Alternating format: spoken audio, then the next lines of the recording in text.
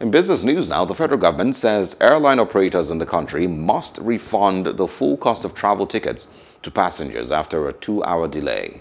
The Minister of Aviation, Hadi Sirika, made this known on Thursday at the weekly State House briefing in the Aso Villa, Abuja.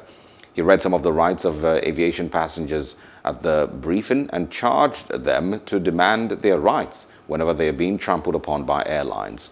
The minister, who said his ministry has started sanctioning some airlines who default on consumer rights, however, urged passengers not to be unruly at airports.